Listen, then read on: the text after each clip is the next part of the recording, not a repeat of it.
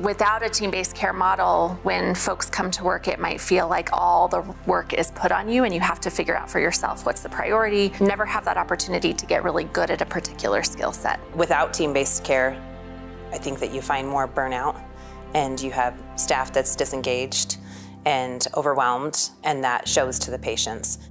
I think anybody coming into our practice would find that team-based care creates a compassionate environment for them to learn and grow from professionally. Now, when you come to work at San Luis Valley Health, you know your role, you know the expectations, and you have an ability to hone your skills so that the work is predictable, you can anticipate what you're walking into, and you have an ability to develop some confidence and competence in what's expected. Be able to understand when they can call someone or if they should call someone. I think having that basic understanding will help us to sustain the team-based care, because if I know why I should call behavioral health, then it's more likely that I'll call behavioral health. If I know why I should call medical, it's more likely that I'll call medical. And that will continue to keep us interacting with one another and keeping the patient wholly taken care of.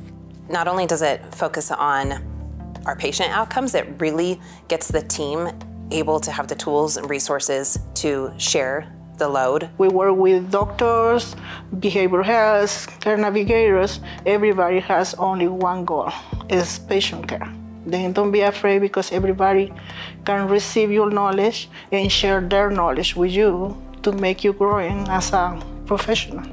In a team-based care model, if everyone is working to the top of their scope and communicating that they understand what's happening and that every person on the team can help make their day better, ultimately everybody goes home at the end of the day with enough in their bucket to still see their family and go back and serve the next morning. I was fortunate enough to grow within the organization, moving from front desk to now the clinic operations manager. For them to have seen the potential thanks to what we've learned with team-based care, and help me grow my potential and utilize it in a setting that it was needed. It's the way medicine and healthcare and patient-centered care should be, and we know that it is social work to work as a collaborative team, and we know it is equity-based. When you listen to everyone and you come together to find a solution, the outcome is way better, because it's not just one person making the decision, but it's the whole team making the decision. So if you succeed,